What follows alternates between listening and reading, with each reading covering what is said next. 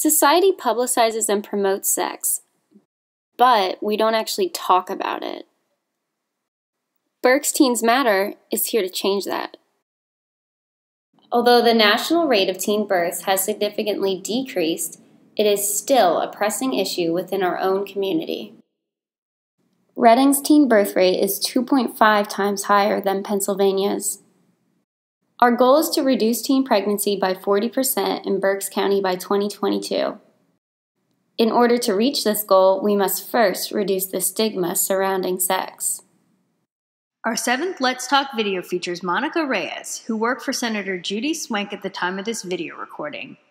She is now the Health and Human Services Program Officer at Berks County Community Foundation. It's time to have the talk. How did you first learn about sex? I don't remember exactly when I learned about it. It definitely wasn't from my parents.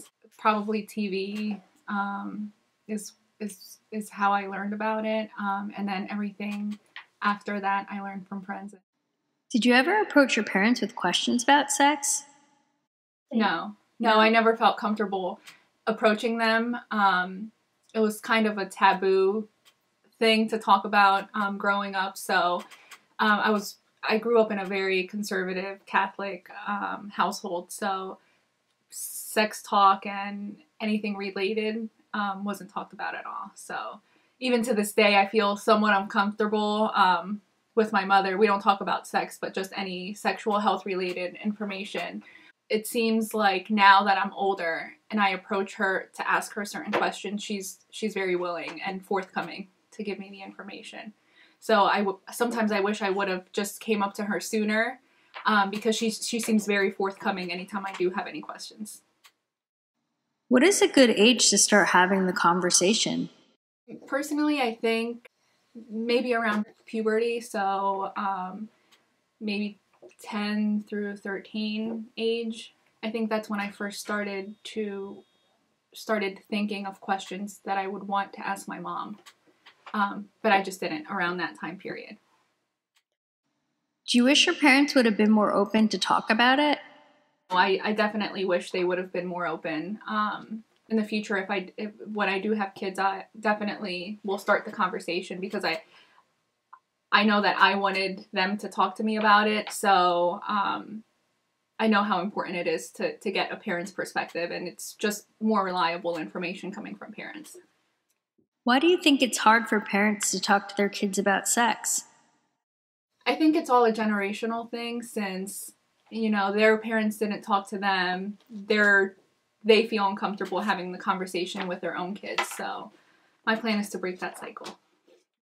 What is one misconception about sex that you had when you were younger?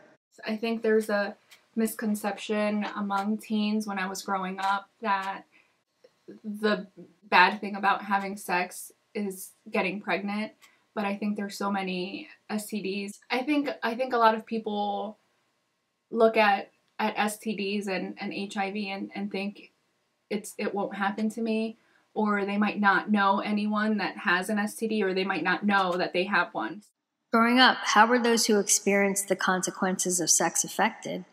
When they had STDs, they were a lot more careful. My friends that were teen parents, I really learned a lot from them and what the struggles are and how hard it is to be a teen parent.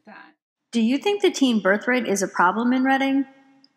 I think it is, definitely. It's higher than the rest of the county, so I think it's an issue that we really need to focus on and try to address.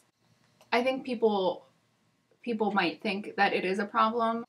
I don't think they know the severity of it and how much higher it is compared to the county and the state. I think the teenagers also might not know how big of a problem it is in the city or in the county.